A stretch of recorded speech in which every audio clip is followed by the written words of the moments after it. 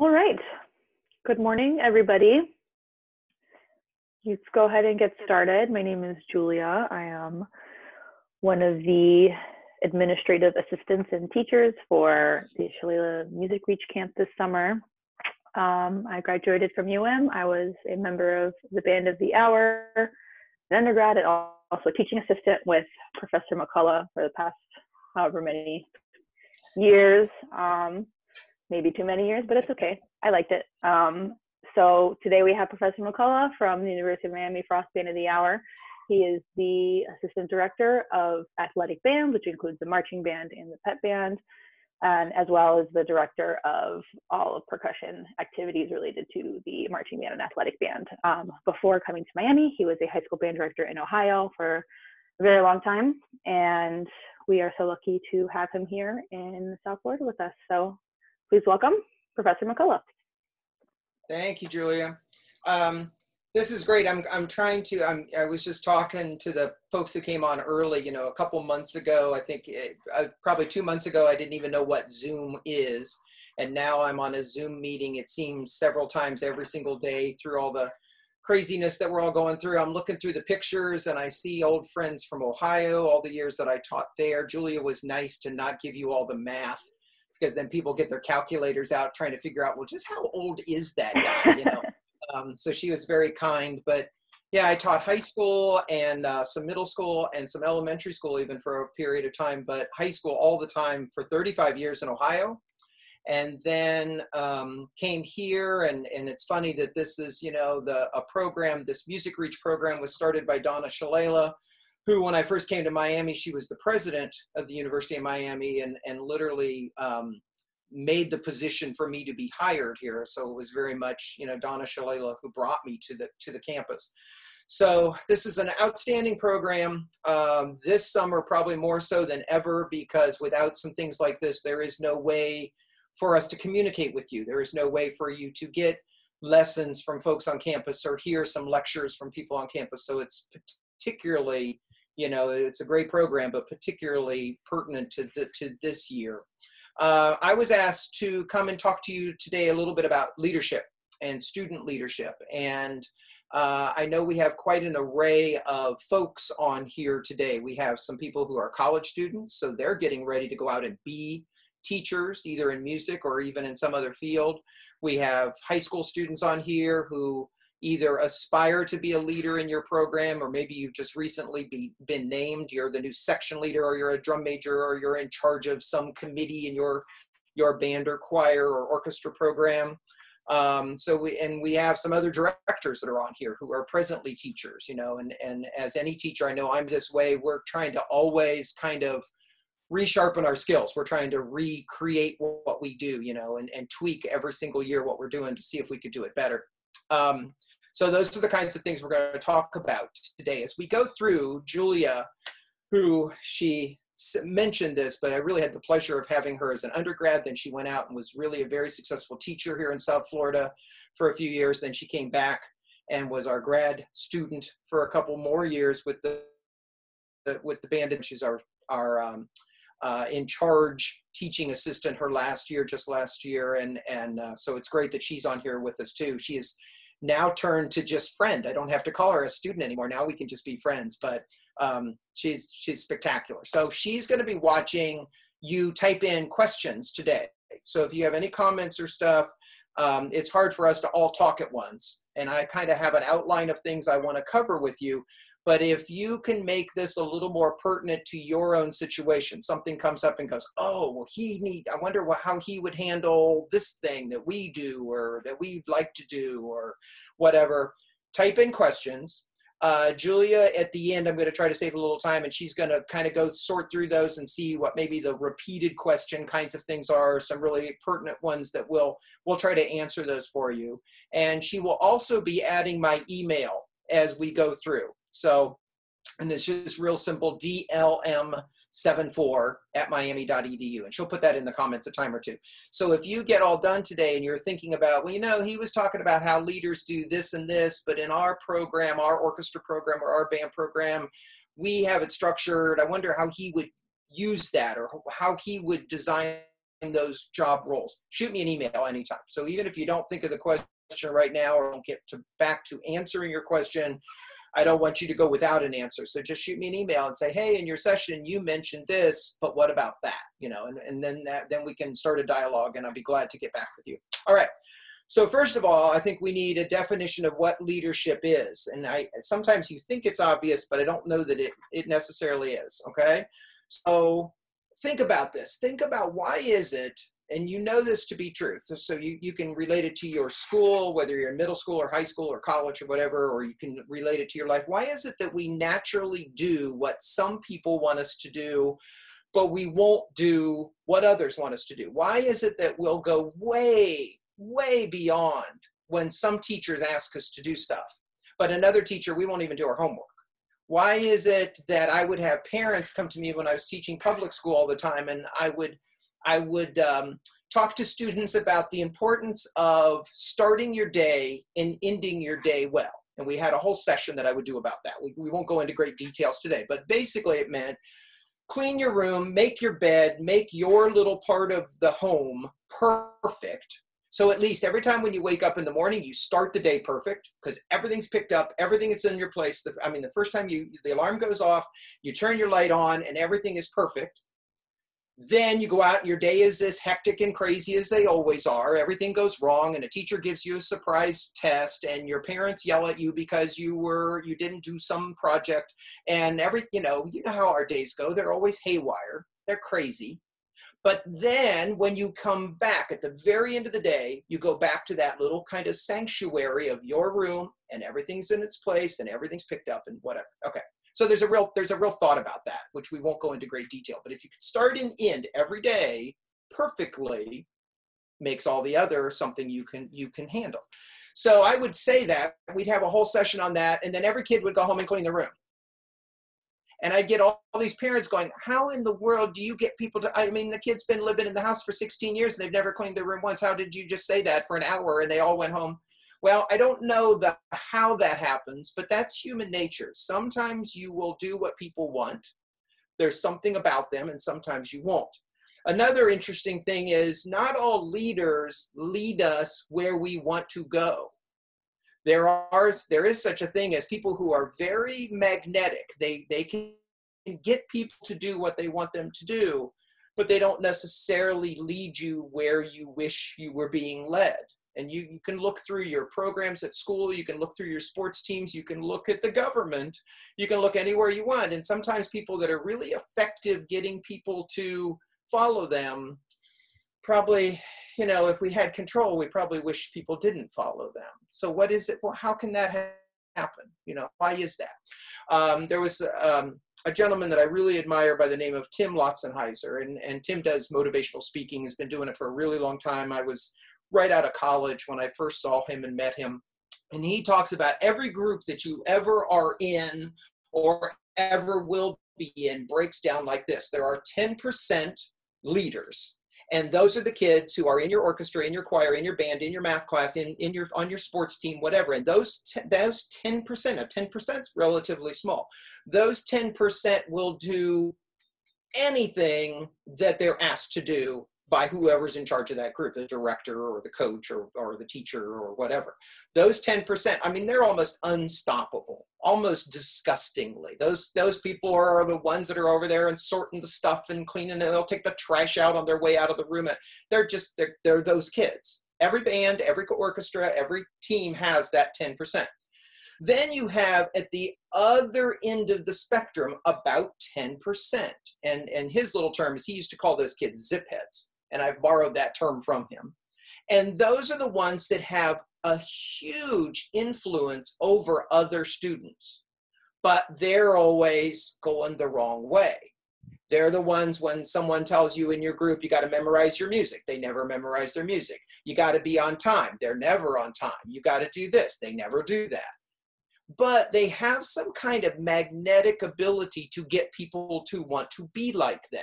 They have a trainee program. And then you have 80% in the middle of the group, and they will just follow whoever seems to be the strongest polar opposite end. If the 10% of leaders who I bet most of you aspire to be. If you can control the 80%, then 90% of the group does what you want it to do. And that last 10%, they kind of feel helpless and they'll all just kind of go, okay, and they'll just go with it. But if that top 10%, the designated leaders aren't the strongest 10 and the bottom 10% is, then that middle 80%, those are the groups you've been in and go, this group is just out of control. It doesn't seem to ever get their act together. We take one step forward, 10 steps back, and we never get it. Then who's really leading that group, which end? So we want to think about that. You know, being an effective leader or being a good leader aren't necessarily one in the same thing. Okay, so why do we let people lead us? We trust them, maybe. We believe them, what they say and what they tell us is believable. Probably there's part of that. We just like them. They're charismatic. There's something about them that they're likable. I think that plays into it. They have a title. They're the section leader, they're the captain, they're the drum major, they're the whatever titles we give people, so we just do it because they have a title. I think that's one of the weakest reasons. I think it's a part of a reason, but I think it's one of the weakest reasons. Just because you have a title, that doesn't mean you've proven anything. That someone else has given you the title. And that also kind of would say, then if I don't have a title, I can't lead. And I think that's absolutely not true. I think some of the strongest leaders in any group you're ever in are people who don't have titles. It's what they choose to do, okay?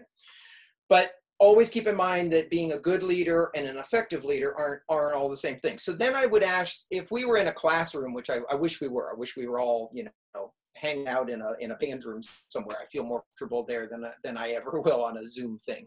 But if we were sitting in a room, I would ask you to either on a sheet of paper or I'd pick on somebody and make you come up to the board and everybody put their hand up and you would tell me what you think leadership is. And it's funny. We would say a bunch of all the same things. Like if I asked you to write them down on your paper first, you would say leaders are people who are in charge, or leaders are people who tell other people what to do, or some of you might say leaders are based on seniority, like seniors would be up here. If you're in a high school setting, seniors are up here, but that's, juniors can't be that because juniors are here, and freshmen, well, they're not even on, So you would have all this seniority-based stuff, which I don't believe in at all. I think that's just bunk. I just think that was made up by a senior class many years ago, and we keep buying into it because getting older doesn't necessarily mean you get smarter or that you're better at things. And you all know that. That's why sometimes you think you're smarter than your parents. You never just go, oh, well, sorry, Mom, you're older than me, you're right. No, you don't think that. But yet then you turn right around and you want to have freshmen think you're smarter because you've been in high school for 3 years and they're only their first year, So it's funny how we use that age thing when we want to, but we don't use it all the time.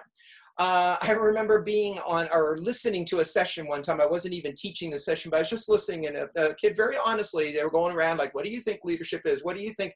And they just blurted out. They go, I think there's 3 parts to it. I think it's power, it's manipulation, and it's control. And that's when like every siren in the room has to go off like whoop, whoop, whoop. You must never be a leader if you think that, because none of those, it's not about control. You're not there to manipulate people. It's not about being powerful. But I also know where that comes from, and so do you, because some leaders manipulate people and some leaders are all about trying to prove that they're powerful, and some leaders aren't leading, they're trying to control you. They're leading from behind because they're hitting you with a sharp object to make you move. So I understand where that comes from, but it comes from a dark, bad place. That's not something we should try to continue or try to repeat. So here are some definitions, okay? Here are some definitions. And then the last definition, I'm going to give you 3 examples. They're all good. They're from people far smarter than myself. And then I'll give you the one that we like to use here at the university now, and the one that I've been using for years and years and years before I ever came here to South Florida. First one is, this is I've got this in quotes, getting people to do what you want them to do by making them think it's what they want to do. Now think about that for a second. Getting people to do what you want them to do but by making them think it's what they want to do. So there's in there, the word that I always think of is salesmanship. You're selling them on the idea of doing this and this and this, so that they actually think they thought of it, instead of, again, just saying, oh, here's what we got to do. Whether you like it or not, this is what we got to do. No, it's selling the concept of what needs done and getting everyone who you want them to do it, getting them all to think like they dreamt it up, making them think it's what they want to do. Boom. I could care less who takes credit for it. I just care that it gets done, right? The getting the thing accomplished is far more important than me saying, and this was my idea. I don't care whose idea it was. Let's just get it done. So that one comes from President Dwight D. Eisenhower. That was his definition of leadership, is getting people to do things that he wanted them to do by making them think that it's what they wanted. Another one is leadership is the ability to get people to do what you want, but I'm sorry, let me read this correctly so I don't misquote him. Leadership is the ability to get people to do what they don't want to do by making them think it is what they want to do. So it's really similar, but you're going to have to sell. It's going to take a better salesman. Okay, you're going to have to be a better salesman. And that was from another president. That was from Harry Truman. That they really are, you're going to have to get people to do things that they don't want to do, but you're going to have to make them think they do and like it. So not like, okay, I had to do it, so I did. Well, no, and then they have a bad taste in their mouth even after it's completed. They don't even enjoy the fact that they completed it because it wasn't enjoyable. So he added that extra little thing in there, and like it.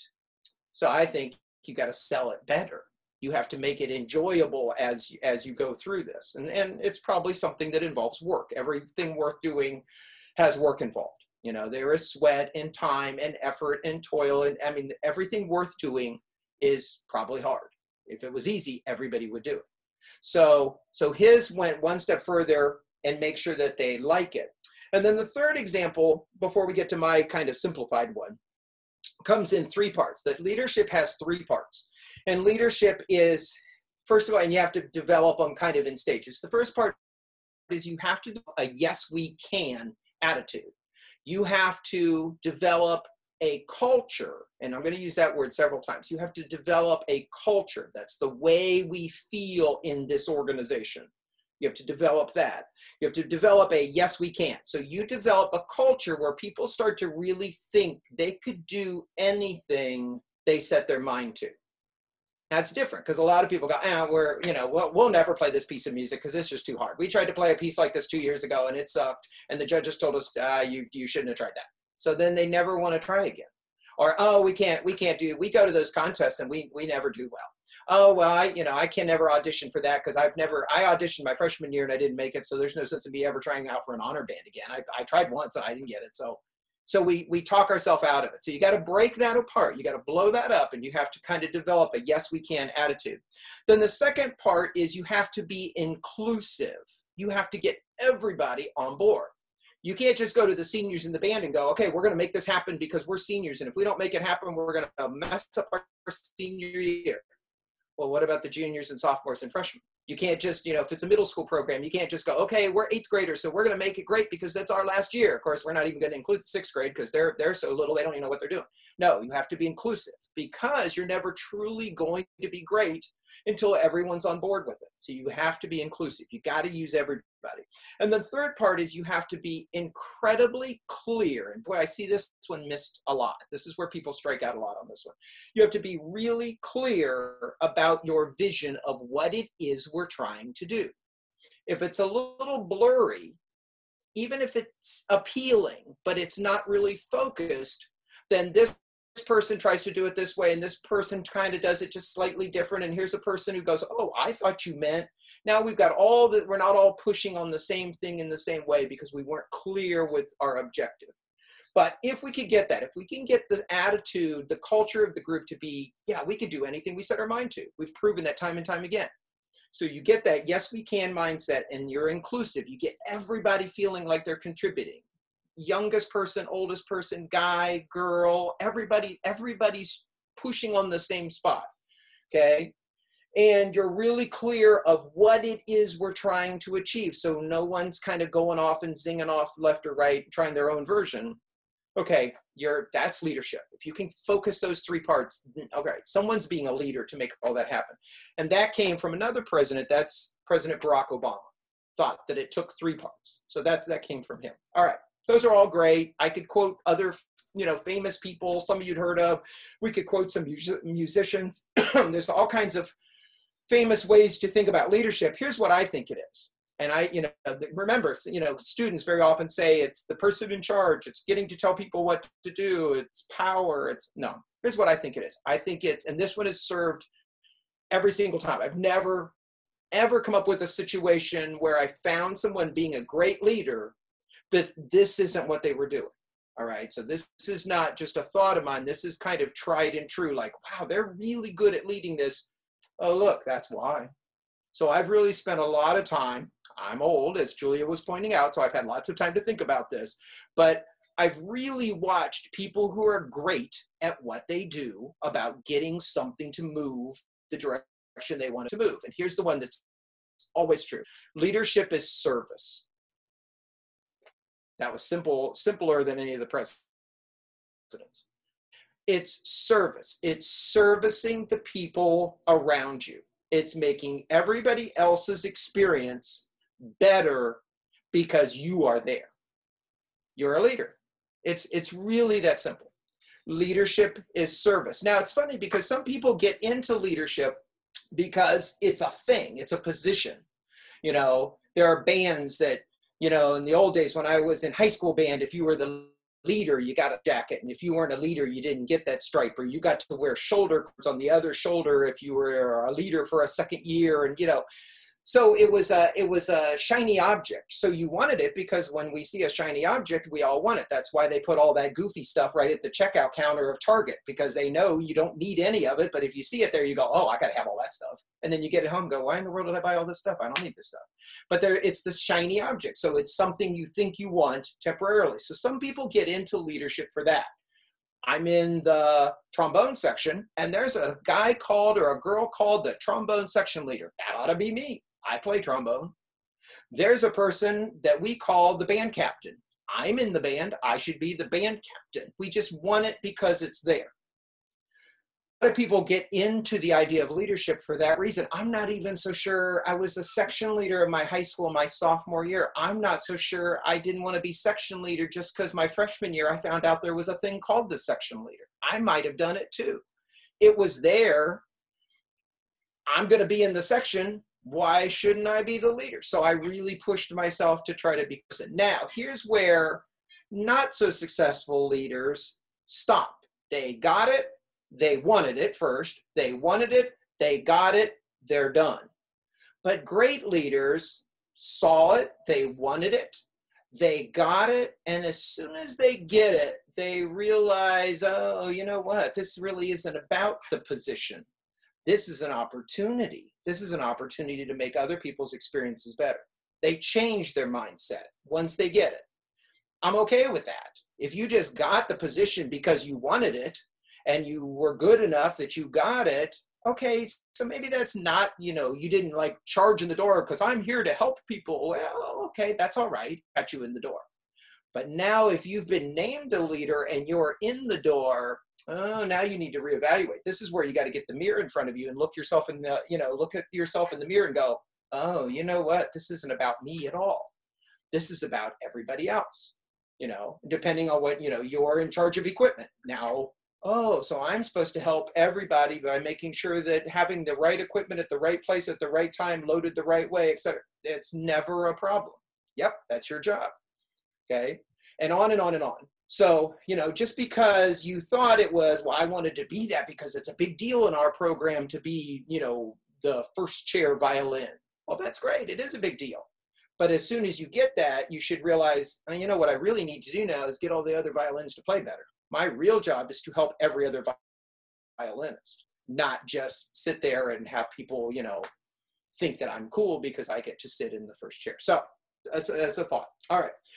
Let's go through some There's another word. We called today's session, we called it leadership, but there's another term that very often confuses. They crisscross a little bit with that, and it's called being a manager. And I want you to really understand the difference, because sometimes people think they are leading and they're really only a manager. And I'm not saying like, okay, well, my mom's a store manager. Well, that's great. That store needs a manager. So I'm not saying there's anything wrong with the word. Actually, what I'm saying is it's two different jobs. There's leading and there's managing. And I think great leaders do both.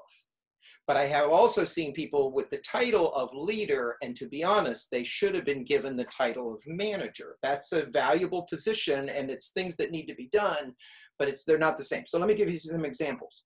Okay, the difference of leading people versus just managing work or projects. I get the work done, I manage the projects. My choir director says, pass out all the music, I pass out all the music. Okay, that's really a manager. You're just doing busy work that the leader needed you to do. Now, if I pass out all the music, and as I'm passing out the music, I have organized it in a way that makes it easier for everybody to take care of, because I put it all in folders and I have it all alphabetical order. And I made sure there's a pencil in everybody's folder. And I make sure that we have a storage box to keep it in. All right, now I'm starting to lead. And I put little instructions on the other page about how to take care of music and how our director likes to mark things in the music, but he or she only likes us to mark it in pen. See, I didn't just pass the stuff out. That's a manager.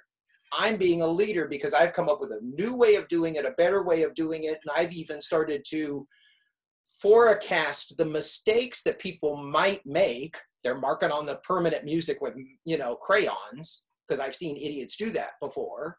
So I've already kind of, thought out solutions before the problem could ever even, rear its ugly. Right now I'm being a leader. Another one is the leader shows vision and the manager just gates obstacles and they try to be efficient. See, you need to be really efficient. I think you need to be incredibly organized. Think you need to be really, systematic in what you want your people to do if you're the leader. But at the same time, you need to be kind of the visionary and getting those people to be excited about the possibility of taking this further than any of them ever thought it could go. Not job done, but seeing how we can raise the bar of the job as we're getting the job done. Does that make sense? How can we get better and better and better, always getting it done, but we're never hitting the target because we on purpose, we keep moving the target. We keep raising the expectations. We never go, well, he said to do this, so we did that, now we must be great. Well, then it means we're done. If we're ever satisfied, that means all learning, all achievements, all satisfaction, all enjoyment is done. We've peaked, and I would hate that. I would certainly not be, I'm going on my, I don't even know. I've lost track of how many years I've been doing this, over like 45. I sure wouldn't be still teaching this if I had peaked. My first year of teaching was really fun. It was really successful. I would have quit way back then. So the only way for me to continue to do this, and the only reason for you to continue to do it, and you've got years and years and years in front of you because you're all young, is you got to keep raising the bar. Why would you just jump over this little hurdle and go, I'm done? I can't imagine doing that. I can't imagine what would get me out of bed in the morning if I thought I'd already achieved everything there was worth achieving. Okay? A leader has long-term impact. Managers have short-term impact. Okay? I've seen so many people go, well, I did this, I was the section leader, and then I left, and kind of everything fell apart. That's a shame. Then you didn't have long-term impact. You got the job done, but then when you left, the job, it was like you had never been there. Okay? The idea is that you do such a change of culture as the leader that when you leave, the thing just keeps going on its own. You really you got the thing maybe in motion, but it certainly shouldn't fall apart like a house of cards because you walk away. A leader appeals to the heart, and a manager more appeals to the head. This is where we think, this is how we logically figure out how to do things. That's important. Let's be smart about this. Let's not rehearse stupidly. Let's rehearse. Let's go through our day as intelligently as we can. but that doesn't include your heart. You can't be as smart as you're capable of being if it isn't emotionally a part of you. Okay, you have to have some kind of emotional context or connection with it. So I think you've got to appeal to the head and the heart. A leader gets their power, their systematic way of doing things from having charisma. Okay, a manager more because they have a position of authority. My band director, my choir director, my orchestra director, my math teacher put me in charge of passing out books because she said I'm in charge of the books. Okay, well, that's going to wear off. And in fact, some people will try to not let you pass the books out correctly because they don't like people in authority. But if you can appeal to them because they like you, you make yourself likable, you make a game out of what you do, it's fun, yet efficient, yet smart, you'll get much further. A leader seeks opportunities, and a manager very often controls risks. I don't think we better try that because it might not work. So let's just do this. It's safer. And this person knows, if we don't stick our neck out a little bit and try to play that extra hard piece of music, or we don't try to, push ourselves a little bit and have everything memorized by this weekend, or if we don't, we'll never get to where we fully can be. We'll never raise the bar as high as it can go. Leaders tend to be proactive. They think ahead. Ooh, you know what? We do that thing on Friday and people are going to forget this and this and this. So I'm going to send out a reminder on Thursday so that nobody forgets that. We have to have our hat, and we have to have our mask, and we have to have our hand sanitizer, and we have to have it Friday, and we haven't seen them since Monday, so everyone's going to forget. So on Thursday night, I'm going to send a reminder to everybody. And then a manager maybe just shows up on Friday and goes, well, we're doing push-ups because you guys didn't remember your stuff. They're reactive instead of proactive. There's a big difference, okay? And a leader influences and motivates people, influences and motivates. Influences and motivates. And a manager kind of directs and controls. There are times you have to direct. You have to say, guys, here's what we need to do. And there are times when you need to motivate and say, hey guys, make sure you keep your eyes open. And if you see things that need to be done, let's get it done. And let somebody go, should we throw the trash away? Sure, guys, well, let's do that. We should. Let them come up with the idea of what needs to be done. Okay? And you can steer them a little. Remember one of the definitions, getting other people to do what you want them to do by making them think it's what they want to do, but building the culture that creates everyone looking for those jobs. They're kind of all in search of those jobs. All right.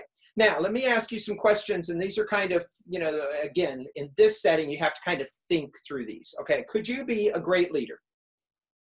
All right. Do you, and are you willing to send messages to your people? Can you talk to people and always talk in terms of what we want versus what I want? Okay. Here's what we need to do. We need to do this. We need to do that. And before our sectional is over, I want to make sure we can do this and this and this. And everybody goes, okay, all right, that is what we want. Or, okay, guys, today I need you to do this and I want you to do that. And I want, because as soon as you say I want, okay, I'll tell you from personal experience, I'm a drummer. There's like the rest of the group of the instrumentalists, and then there's the drummers. We're like over here, like we see everything a little, different. So if someone stands in front of me and go, okay, I want you to do this, and I would be standing there with the heavy drum on in like a marching band, and I'd be going, I'm really glad that you want that because I don't want that. And you gave me that choice. You said, I want you to, and I'm going mentally, that's nice. I don't. But if someone says, all right, we need to do this and we want to do that, and okay, sure we do. I do too.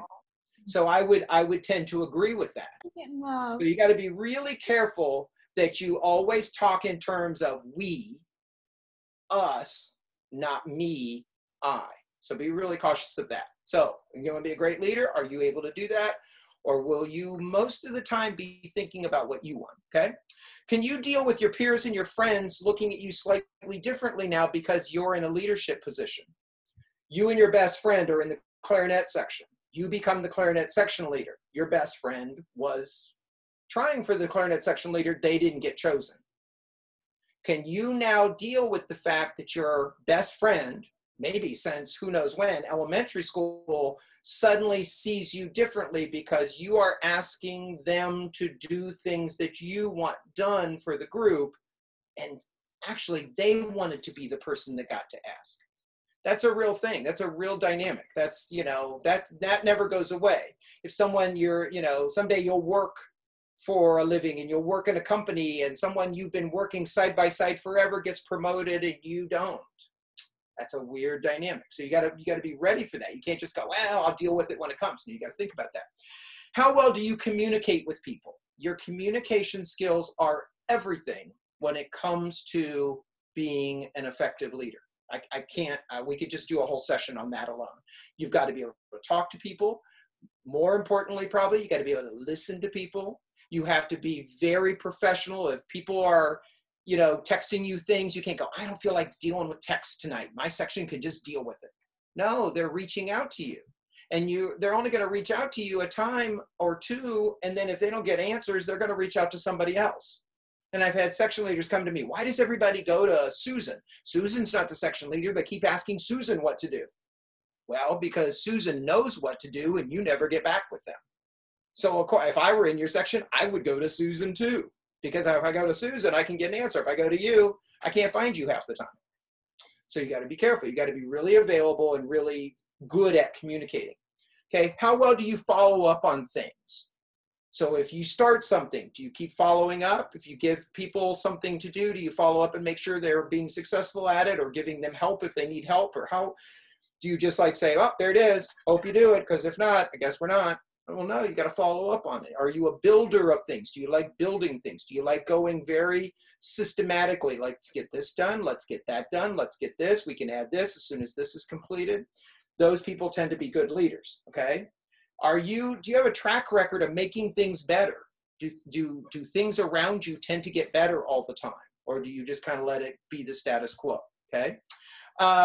Can you live up to the standards that you're going to expect other people to have? Okay, that's a tricky one.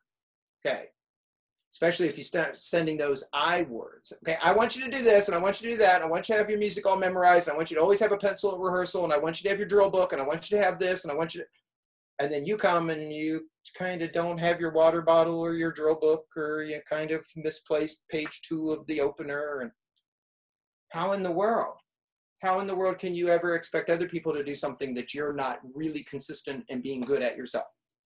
Okay. This is a big one. We could do a whole session on this. In fact, I am later in the fall for a group. Are you a make things happen person? Are you a watch things happen person? Or are you the person that's just always wandering around going, what's happening? I don't know what's happening. I mean, think about that, because you know people of all three kinds. You know people right now that you could put faces and names. Man, that person makes things happen. Literally, they walk in the room and boom, things change for the good. Wow, that person would sit right there and watch me carry heavy boxes and never once help me pick up this stupid box. They will just sit there and watch me do it. And you know people just like that. And you know people that are in your organization, no matter what band, choir, orchestra, team, whatever, they never know what's going on. You go, hey, do you need a ride to the we got contest Friday. You do need a ride? Oh, contest is Friday? I mean, this Friday? Are you sure? They don't even know what's going on. And again, all of your different organizations you come from, you could put specific names and faces with all those kinds of people. Well, you need to be the kind of person, if you want to be a leader, that makes things happen. Can't sit and watch other people do it, and you certainly can't be the person who doesn't know, what's going on. Can you stay motivated and consistent for an entire year?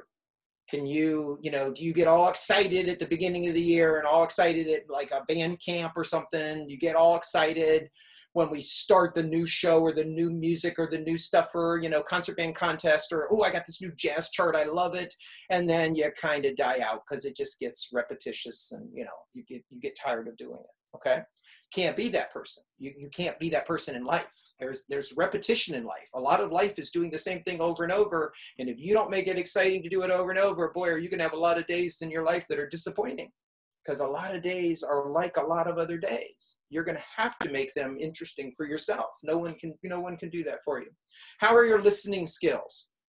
If you can't listen to people, then you're going to have a terrible time ever being helpful to people. You're not going to be able to service people. And I think leadership is service. You're not going to be able to service people if you can't listen to what's going on around you, okay, and listen to other folks. Will you be able to support the decisions of the people above you, whether you agree with them or not?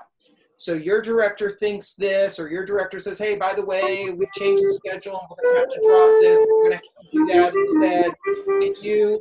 Can you support that decision, even if you don't think that's a great decision? That's really hard to do sometimes. And yet your peers are going to come to you and go, did you see what Mrs. So-and-so said? Or did you see what Mr. So-and-so said? I think that's the dumbest decision ever. And you are a leader in his or her organization. You have to support what the decision from above was. And sometimes that's hard. That's really difficult. Okay? But you have to. You can't put yourself in, yeah, you're right. That was the stupidest thing I've ever seen. Because now they've got you. They've got you. They know that you don't 100% approve of the thing that you were asked to do. You can't ever fall into that trap. It's a trap. It's a trap. Can't fall into that. Will you have more desire to do things right than other people in your organization will have to do them wrong? Can you stay motivated and consistent when it'll seem like, I don't care what, I've been connected with some of the greatest band organizations probably in the country. I mean, top notch. And yet, on a very regular basis, I'll look over and see something and go, are you kidding me? They did what? And I've been with great bands and I see that. If you're with an organization that's not the greatest, you're seeing that, I mean, you everywhere you look maybe. And yet you can't let down and go, all right, they win. They want to do it wrong more than I want to do it right. Just let them do it wrong. No, you can't give in. You can't give in. So you got to be, or do you have that relentless part of your personality to just, I'm going to fight the good fight forever. You got to have that. Can you put everybody else's needs before your own personal needs? And that's a hard one to do, and yet so important. This kid, we'll say you're a band kid. This kid needs help with his or her music. This kid doesn't understand this handbook requirement. This kid goes, we're supposed to fill these forms out, and I'm a freshman. I don't know how to fill this form out. Can you help me? Now, the whole time, everyone and their brother seems to be asking you for help. You have a big project due for an English class. You're swamped because of your English teacher, who forgot that there's band in the world, and he or she dumped this huge thing on you yesterday, and it's due tomorrow. And yet this kid wants help with his part, and this kid needs help with this, and you got a parent came up to you on the way, you were just trying to get to your car to go home, and the parent goes, hey, my daughter is a freshman in your section, and could you help her? Could you text her tonight or Zoom with her because she's having trouble with her clarinet part? You're going, oh my God, my English. You want to be the leader, you have to be there for them. You have to figure out how to manage time and to use every second efficiently because they need you and you signed on to service their needs because leadership is service. You need to try to help every one of them and never use it as an excuse to let yourself fall behind. You're not allowed to fail, but you're not allowed to fail them either. Sorry. Do you have a track record that will help you or hurt you? If I could, again, if we were in the room here and we could all talk and introduce ourselves and we could all say what school we're from and, all that, and we've got schools, different states and stuff represented here. But then if I went back and talked to the teachers or your peers, your fellow band or choir or orchestra students at your school and said, hey, tell me about that kid. What are they like? Do you have a track record that would automatically make people think that you are capable and ready to be a leader? It's a tough one, isn't it? So you mean they're going to pull up that incident like last year? Yes, because they can't forget it. Were you the kid who got all the way to, some big event and didn't have their music or didn't have their instrument or said, I really screwed up. I didn't bring a mouthpiece and, I know I have the solo, but I'm really... but now you are the person in charge. How are they supposed to forget that? You know, I'd feel really nervous if you were in charge, because you couldn't even help yourself be organized, let alone try to now help everybody else. Think about that. Okay. Couple other things real quick, and then I want to get to, I bet Julia's been watching some questions here. Think about this statement. And remember, I can send you any of this stuff, because, you know, you can't sit there and jot notes. I wouldn't even want you to attempt to do that. But think about, if you want any of this stuff in writing, you can always send me an email, and Julia's been putting in the comments in the text there, you know, my email address, so please reach out. If you want to build, this is like a little thought. If you want to build a great organization, whatever that might be, band, choir, orchestra, a team you're on, it doesn't matter, that you could fill in the blank. If you want to build a great organization, you must first establish a culture of being great. If we're going to build a band out of all of you on the Zoom today, we have to agree in detail that we are absolutely committed to being great. Have to. We can't go, well, yeah, if you guys are great, I'll come along. You know, I wouldn't mind being in it. I just don't want to help make it. No, all of us have to agree that we want to be in a culture where things are always aiming at being great. To do that, we've got to set really high standards. We can't just go, well, let's just put the bar here because we're pretty sure we'll get that. No, we can't dumb it down. We have to put the bar sky high.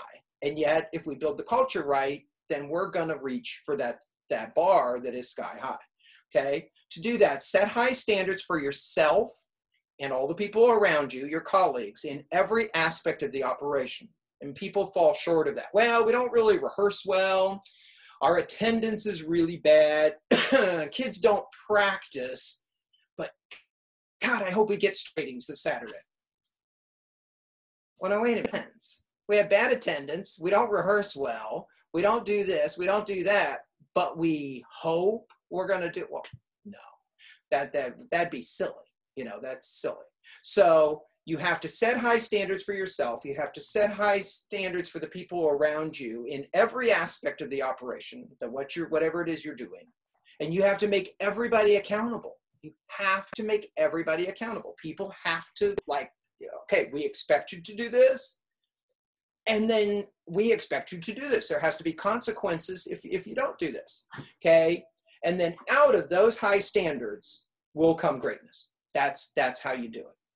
Talent, I hear people talk about talent sometimes. Talent does determine a little bit of life. Well, that kid is just naturally talented. He can hit high notes on the trumpet that, you know, a lot of kids can't hit. Wow, he's got really fast hands on the snare drum. He's talented. Okay, that's that much toward, it's good. I mean, it's great. I'd rather have you have talent than no talent, but it only accounts for that much. Okay? Motivation determines what you're willing to do. How motivated are you? That's much bigger. Talent, it goes on the scale. Motivation, it's a chunk. And attitude determines how well you will do it. Attitude, I can't even show you on the screen. Attitude is huge. Motivation is very large. Talent's right here. It's nice. It's spice. Okay? It's the spice. Some people forget that. Well, I'm talented. And they don't think they have to be motivated or work hard or have a good attitude. In fact, some of the most talented people I've ever been around have a terrible attitude because they think they're going to completely go on talent. That never works. That never works. And I've had people walk in and go, all right, I'm not a great player, but I practice a whole bunch and I do this and I do that. And, and I go, we'll take you. We're good. And I've had those people knock it out of the park, them grow in ways they never even thought they could grow, And I've seen that in little kids. I used to teach middle school. I saw middle school kids do that all the time, who said, I'm trying really hard and I just keep trying. We're going to keep trying. Well, we're going to here's a trick. All of a sudden, by the time they got to high school, they were great. I've had freshmen come into high school that thought there's no way. I don't even think I'll survive band camp, let alone my freshman year, let alone 4 years. And they graduated being the drum major of the band. I had a young man come to the University of Miami in a college marching band who had never played the drums. Played cymbals for a year, super successful. Played bass drum for a year, super successful. Played tenors for a year, incredibly successful. I gave him the option of his 4th year moving to snare drum because he was ready. And he goes, no, I think I'll stay on tenors. And I go, okay, great. We're going to make you co-section leader. He walked into the University of Miami and he had never played the drums. Okay, don't even get me started on his motivation or his attitude. And he walked in with kind of, I don't even know if I can show it, like that much talent on drums. But he's a real smart kid, worked really hard, and he was like a big old teddy bear you just wanted to hug all the time. Super successful. Okay. All right, Julie, I bet you got some questions. You got anything? Yes, we do. We Okay. have a question here. Well, it's a two-part question with two parts. When trying to decide what to do to help the group you're in, what should you look for? Should you ask the people in the group what they want to do to get better? I would, yeah, you should always, yes, it's never wrong to ask questions and it's never wrong to communicate. It's never wrong to get opinions and it's that, I mean, how would that be wrong, right? I think that's always true. However, I don't think that's enough. I think your questions are probably coming from, I'm going to guess, Julie, a little bit, but this is probably coming from a high school student. All right. Mm-hmm. So I used to have this discussion all the time. If a high school student, we're going to kind of average you together. A high school student is 15 years old. A couple are a little younger, a couple are a little older, but the average in your section might be 15. All right. So if you had, even in a big band, and I used to have the luxury of having a little itty bitty band, and then for many years I had a great big huge band. So you might have a section of a zillion people in your section. Sometimes we had, 30-some kids that all played the same instrument or something. But the average age is 15. But if you get 30 of them together, that's not 30 times 15 experience. It's just 15. So I don't think you can always, and this is certainly not a put down to young people, because if I didn't love young people, boy, I wouldn't be doing the job I'm still doing. I love being around young people and their energy and their thoughts and their questions and their comments. And it's contagious. It's great. But I think then you get their opinion, you get their thoughts, and then you look elsewhere. And where you look is, well, what do really successful groups do? What do groups do that are more successful than ours?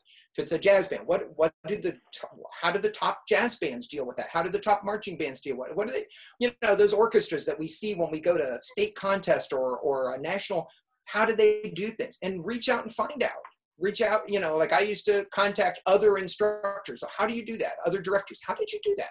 I saw you guys play on stage and I saw you play the Shostakovich. How did you get the woodwinds to be that in tune? I've never been able to get my woodwinds that in tune. And they go, oh, well, we do this and we did this trick thing with tuners and we bought this method chorale book. So look elsewhere. Don't just look from within, because if we only look from within, we only see that kind of weird reflection of ourselves. So look outside too. So yes, get their opinion, but blow that open. Think bigger than that. Open up that box a little bit. Julia, what else you got?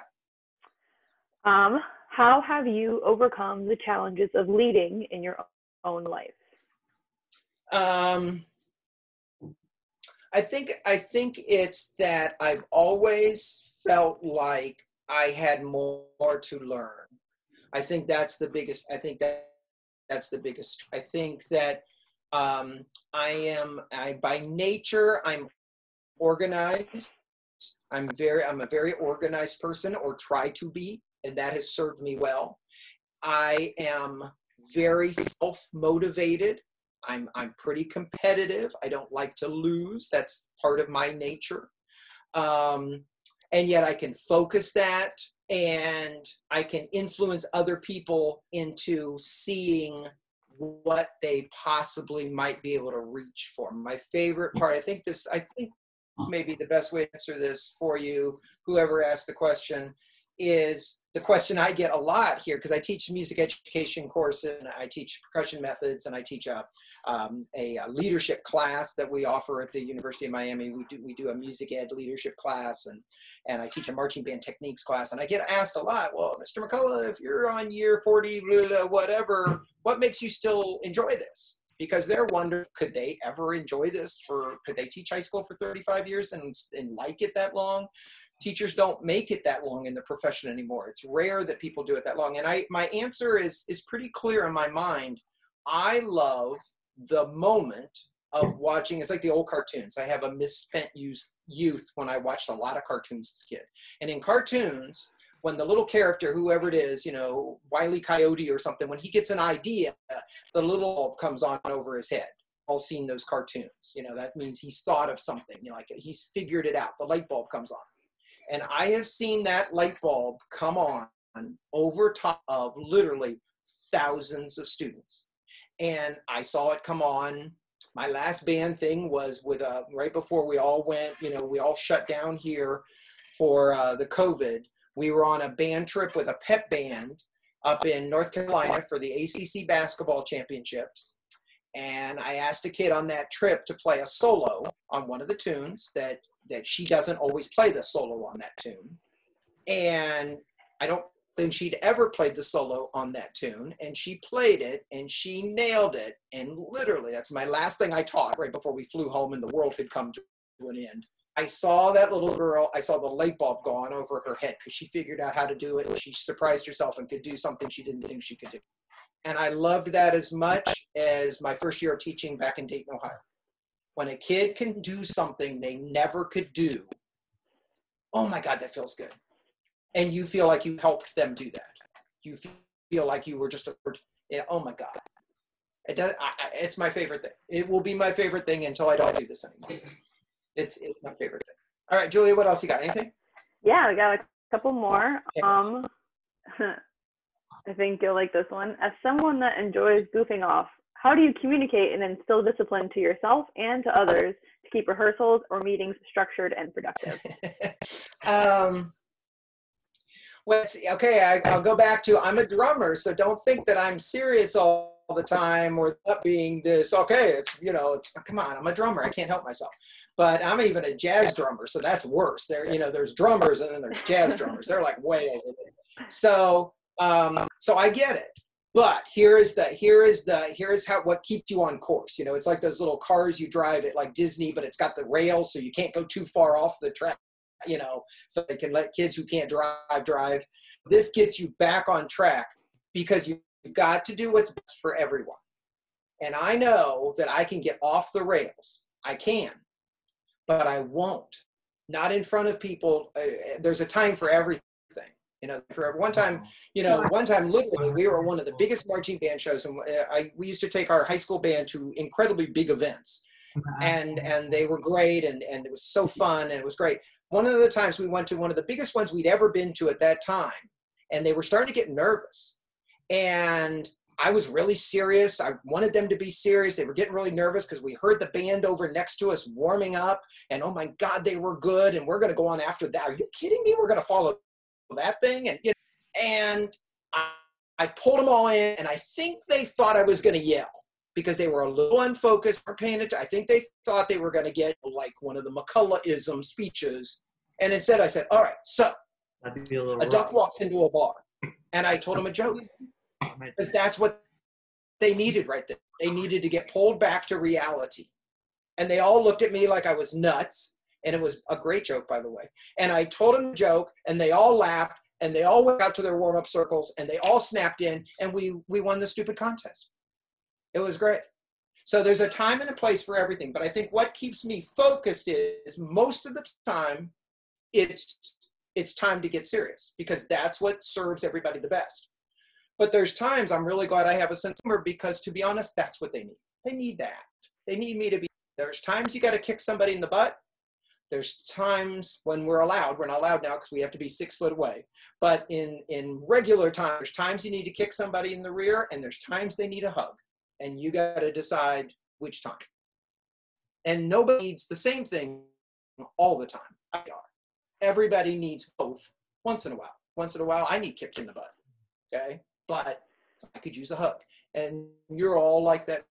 Okay, Julia, you got anything else? Yes.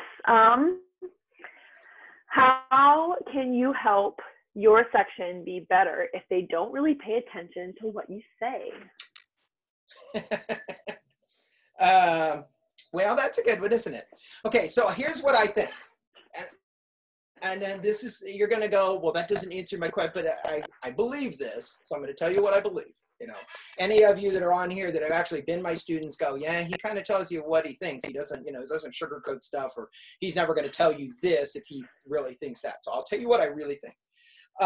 I think people will listen to you as soon as they know that what you're saying is valuable. And I don't mean to play tennis and just hit the ball back over on your side of the net like, well, it's your fault. But I do want to, I want to tell you what I think. I think people will listen to you. They think that what you are sharing changes their life in a positive way. But if they think you're just wasting their time, good luck, because they're thinking about everything except what you're saying. So, you know, just saying, well, the band director told us to come over here and we've got to run a sectional, or the choir director said to go out in the hallway and woodshed this, or the teacher wants us to go out here and like work on our part, and your only reason for being there is because you got sent there and they just put you in luck. That's going to be a terrible 15 minutes or a terrible 2 hours. The time doesn't even matter. But if the last time you met, let's say you're a trumpet section lead, the last time you met with your trumpets, they all walked out going, I can play that rhythm now. I could never play that rhythm. I mean, she taught me that rhythm. I can't believe I can play that rhythm. Guess what? That's how they walk into the next rehearsal. They're excited because the last time they were with you, you helped them. And the next time they want more help. So if you're not getting the results, don't turn it around, like face the mirror towards them and go, you guys suck. You're not, don't, that's a cop-out. If you're not helping them, they're going to come towards you. But if they find that your time is really helpful to them, I think they will be much more willing to listen. That's a hard one, I know. You wanted a quicker, faster, easier answer, but I really think it's self-reflection. I think it's self-reflection. All right, Julia, you got anything else? Yeah, one more question. We got two questions that were kind of similar. Great. But basically the premise is when you have either a really large band or you have a large section with a lot of different personalities and a lot of different, ways that people think and feel, how do you ensure that you're reaching everybody, and how do you ensure that what do you do to make sure you can all achieve your goal? Yeah, that's harder. It's funny because I used to have a really small band, and then I used to think, wow, I mean, it'd be so great to have a big band because you could do so much more stuff with the big band. And one day I kind of looked at it and go, oh my God, we're huge. And then I had the small band because it was so big, we didn't have communication. Like it would take me all year to learn everybody's name all of a sudden, where we used to all be able to fit in my van. I mean, it was so little, it was like one little group. So that's a real question. I think what you have to do is it's going to take time to get to know everybody. So how do you speed? I don't know that you can speed that up. I think for you to go, I got to know everybody personally, and I got to know about their personal life and what they want to be someday and what their dog is. Okay, I got 40 people in my section. You can't do that. So here's what I think you can do. I think you can get them, go the other way. I think you can get them to all buy into your plan. So I think the thing that unites them is not their unique differences. I think, first of all, you use them towards you. So think more of it being a magnet to, instead of you thinking you've got to spread yourself so thin to go to all of them. I don't know if that makes sense to you, but you go, all right, so here's our culture. This is what makes us us. Get them involved in that. Then as time, so now we're on track. Okay, now we're kind of all on track and we're all going one way. Now, the minute we get that thing rolling, then it is your job to names, first of all, get to know everybody, and know that this kid came from this school and that kid came from that school. Here at the University of Miami, we have the problem of they're all majoring in different stuff, and they're all from 50 different states. And we've got a bunch of international students, and we've got kids never, ever been in America or seen an American marching band ever. They join because they think it looks American, so I think I'll be in the band. oh my goodness. So the very first thing we do is we've got to kind of get them to be us. And then the fun part is then getting to learn who they are and their, you know, where they came from, and the international kids, like their cultures and their, you know, that comes second. So first, you just make everything so warm and welcoming, you kind of pull them towards you, I think, and get us on one train track. And then you'll have time as you develop, you know, and don't hang out with your cliques. Okay, you get a lunch break, a dinner break, you get a trip, you get a bus seat, don't sit with the kid you've known since second grade all the time. Go, hey, you know, we're going to the game. Can you and I want to sit together? It'll give us a half hour to just chat. Want to do that? There you go. You see, use that time. Water breaks. Don't go sit with the kids you've known forever. Go sit with that little clique that's from your section, and no upperclassmen are sitting over there with them. Go talk to them. Okay. You can tonight on some chat thing that you're going to do anyhow. That little kid that no one's sitting next to him or to her, junior or the senior goes over and sits down to them and talks to them during their break. And I know we're going to have the 6-foot distancing, and oh my God, it's going to be crazy. But talk to them, and they get in the car tonight after orchestra practice or after band practice or whatever. And their mom goes, how'd it go? Oh my God, this senior came over. His name was George. He talked to me for like 5 minutes. Oh my God, Mom, he's like the greatest kid. You know, they live like 2 over. You just made that kid's day. That kid probably now band or orchestra or whatever they're in for the next 4 years because you took time at a water break. We, us, right? We, us. Because you could have gone over and talked to your buddies like you always do. Or you can make that kid's day. Okay, that's a no-brainer, right? How to spend that water break. That's a no-brainer.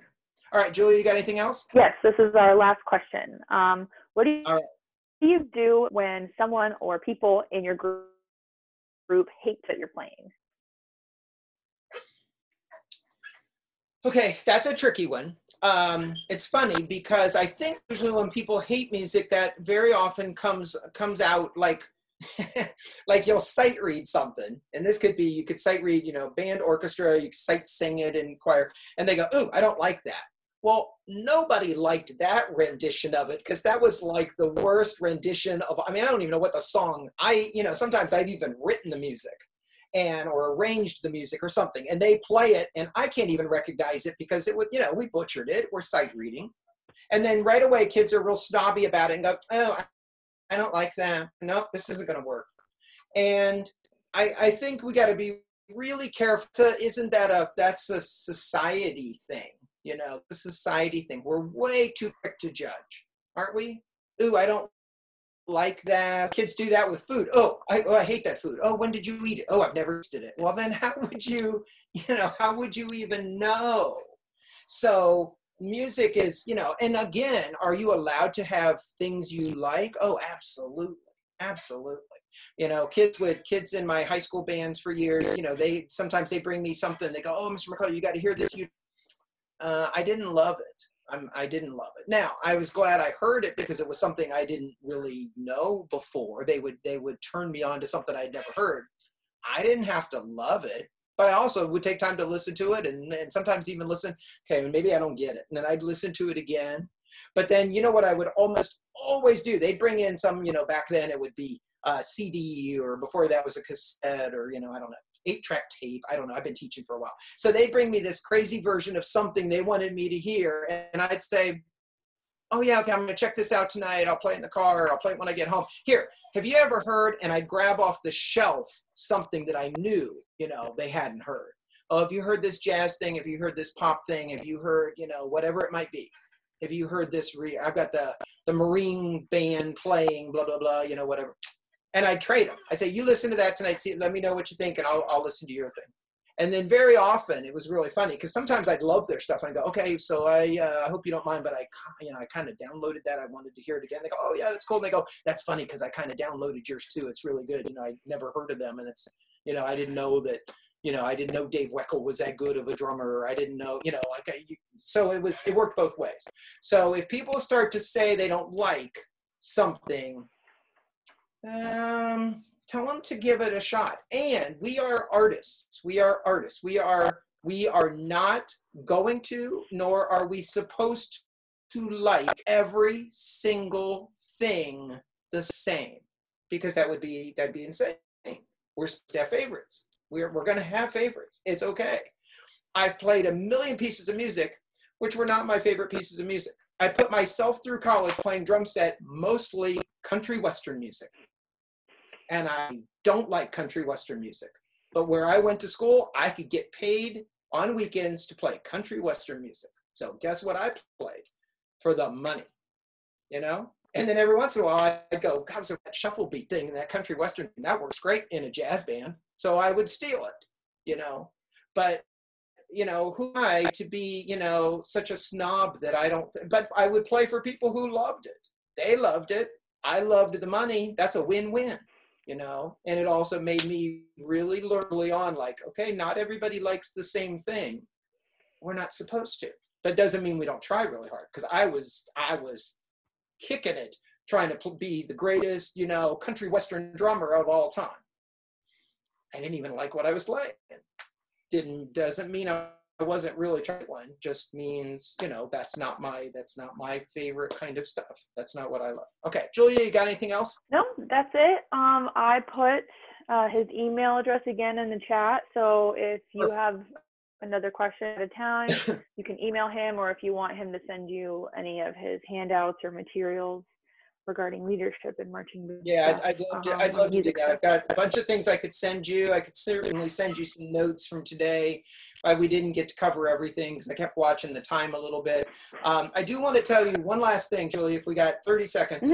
And that is, this will be, if we ever needed student leaders, and I'm such a proponent of student leadership. I mean, all of the bands I ever had, I would have had no success whatsoever if it wasn't for the student leaders that I had. I owe them everything. So anything, you know, when we had band rooms full of trophies, or we had the band being noticed and invited to things, or I had the University of Miami calling, asking if I wanted to come down here and teach, none of that would have ever happened if it hadn't been student leaders in our organization, because they built those bands.